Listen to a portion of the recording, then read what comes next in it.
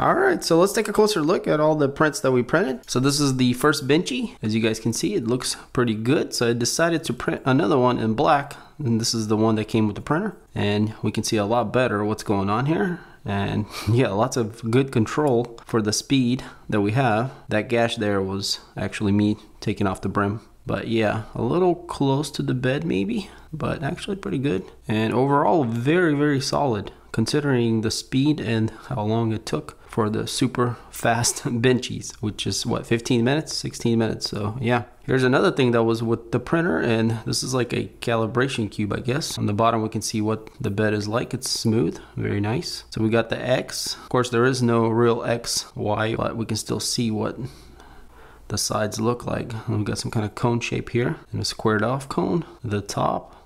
So yeah, very nice actually. And this didn't take long to print either, like 20 plus minutes. So for the next part, I wanted to print my own calibration cube sliced in the Creality slicer. What we have here is the 3 profiles. We have quality, normal, and fast. And we can see how the X looks like here. And if you guys notice, the normal one here, which is in the middle, seems to be the best. And the reason I say that is because the quality one took 27 minutes to print, the normal one took 12 minutes to print, and the fast one is 10 minutes. And we can see the fast and the normal, kind of a big difference there. And the quality is just not worth it. There's too much vibrations for how long it takes. So yeah, normal is definitely how I chose to print everything on this printer at 0.2 layer height. So here we have the normal and the fast. So they look pretty identical, especially here on the flat wall and the other flat wall.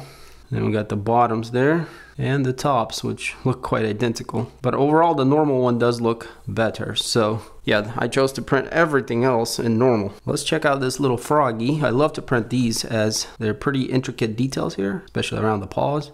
Yeah, this thing turned out beautifully. And again, this was printed very fast. And some of this film is just normal PLA like this, and had no issues whatsoever printing at high speed. And this is a tricolor, which we have 3 colors. Kind of changes as you rotate it.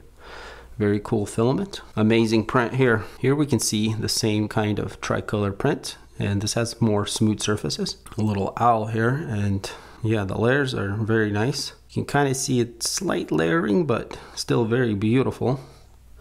Very minimal vibrations and ghosting. So yeah, great print. And the printer puts the layers down absolutely perfect considering the speed that we're printing at. And our last tricolor print here is this little vase here. The bottom looks great. We can see here a little bit of discoloring from the speed. It seems like it was going too fast here, or faster, and then it slows down and it becomes nice. So that probably needs to be adjusted. And the filament coloring is a little bit off as it shifts, you guys can see.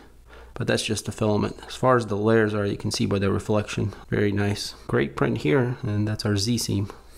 So let's check out this articulating print, which is an octopus, has many legs. And by the way, everything stuck very easily and popped right off. And this octopus did not take long to print. Don't remember the time exactly, but it was very quick. And as you guys can see, it's very nice. So yeah.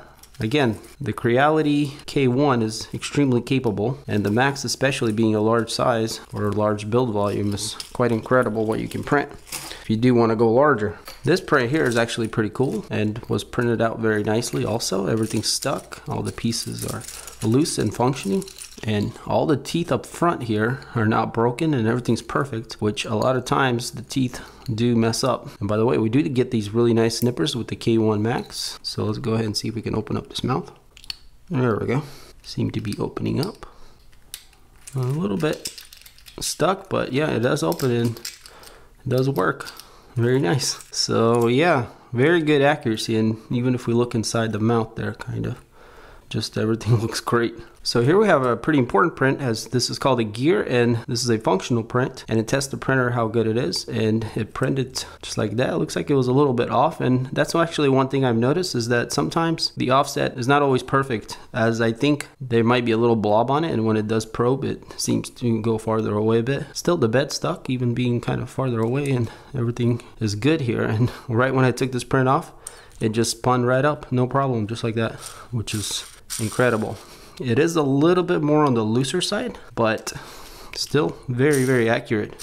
and just shows that the printer is extremely capable with any kind of functional mechanical prints like this that are in many different pieces that have to all work together. So that just proves that there's great accuracy. And to reiterate that, we have this print here, which is kind of crazy looking. It's also printed in rainbow filament, which changes color. So this is like an engine with some pistons here, and you're supposed to kind of hold it here and turn it, and the pistons turn, and you got a gear here that turns by these teeth here. So it is a little bit all on the looser side, so maybe it could be downscaled for better connection, especially here between the teeth. So like laying down, it works more perfect, and then standing up as the teeth over here tend to drop a little farther away. But yeah, other than that, it's perfect print basically. So it shows that we have plenty of good accuracy, and most importantly, it's printed round, which is the hard part. Same thing for this gear, it's extremely smooth and round. So here we have a really fancy bear, and this also is printed in the tricolor filament, and you guys can see how cool that looks. It changes colors as you go around.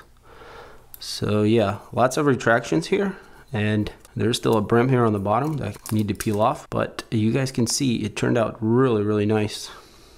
Almost looks like something you can put in some very nice store as a display. But yeah, excellent print, even on high retractions like that.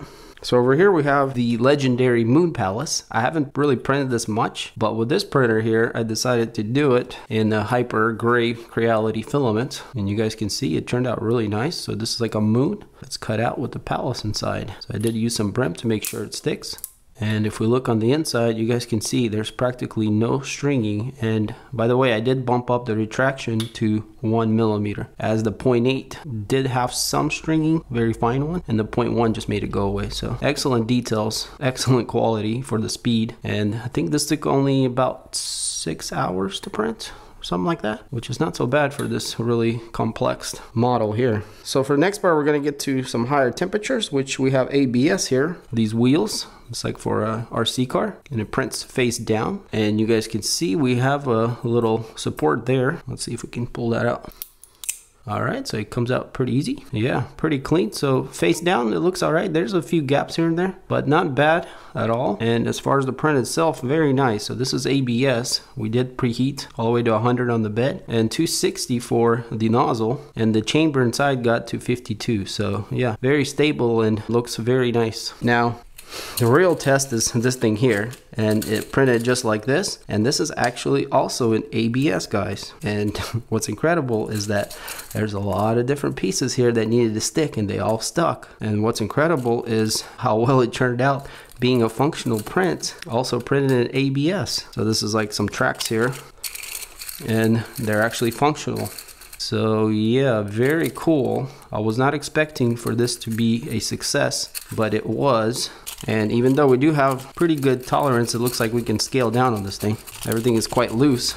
So that just tells me that not only is the K1 good at speed, but also in closed high temperature printing, ABS does an excellent job, as you guys can see here. So yeah, very impressed with that. Now, one thing I wasn't so impressed with was TPU, and specifically not TPU itself, as it has no problems with that. But the problem that it did have is in spiralized mode. So this is like a little rocket. And I'm not sure if maybe my settings weren't all right, or maybe it was too hot, so it kind of foamed out or what, but this is the result I got. And it is TPU. You guys can see it's bendable. I can completely fold it. But there is gaps, or like, I don't even know how, like under extrusion maybe? Something strange going on. And I'm not sure exactly what happened there. But either way, it does print TPU, just not so great here in spiralized mode. Now, the other spiralized print is here, and this is just one layer all the way around, and you guys can see the rockets kind of falling apart. And this was the maximum height that it could print. So yeah, overall good.